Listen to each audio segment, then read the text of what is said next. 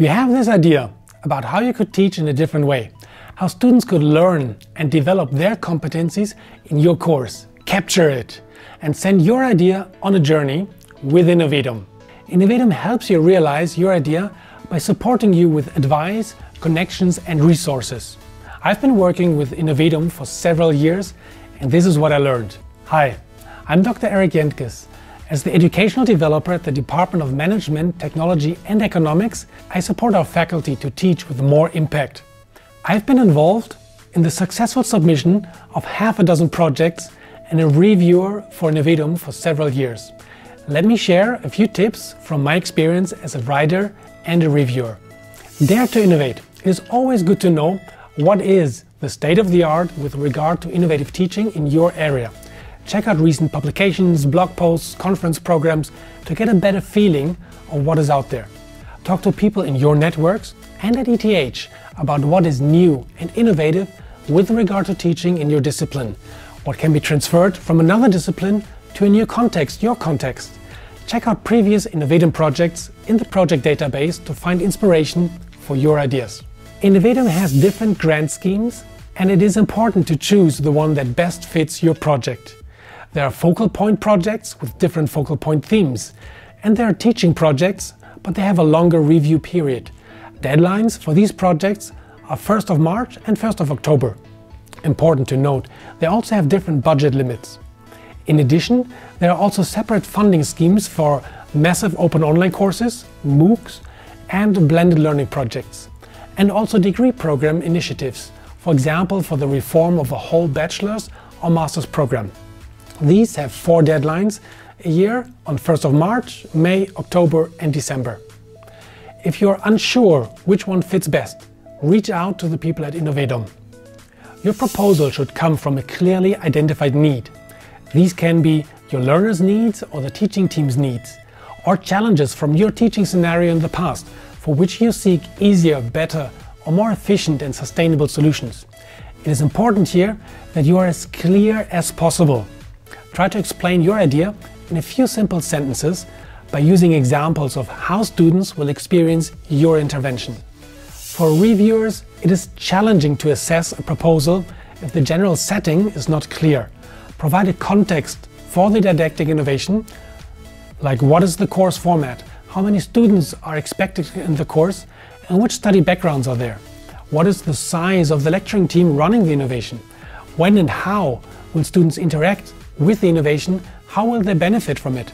Feature the voice of learners. This aspect makes your proposal more accessible because learners provide their own perspectives. It helps identify the need that your project addresses, and it helps reviewers to see that your proposal has had a round of feedback from your learners. Integrate suggestions, advice and expertise of other teachers, of educational developers and instructional designers. It will help you frame your project and reference the state of the art in innovative teaching. It can help you connect to ongoing initiatives and faculty who can help you set your project up for success.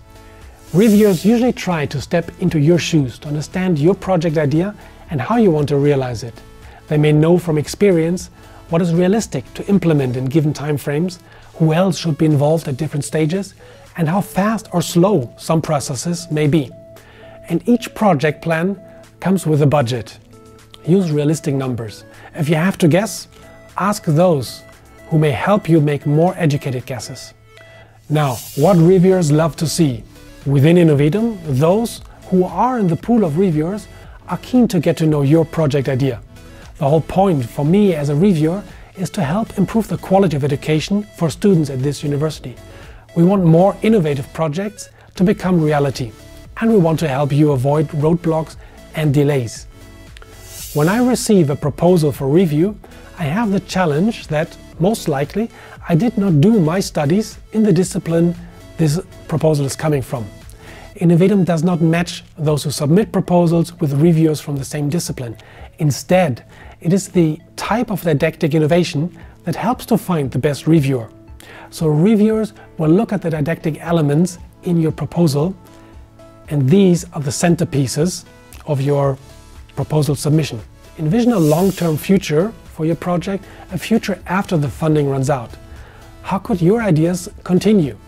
include 1 or 2 sentences that show that you are thinking about this too. Your project, if funded, becomes part of a conversation about improving the quality of education at ETH. Be ready to share what you're learning from the project and the impact it has on learners. We have several formats, such as the Refresh Teaching series, where you can share your insights. Also, showcase your project at conferences and in blog posts. All these tips can be summed up in one take-home message. Get feedback early.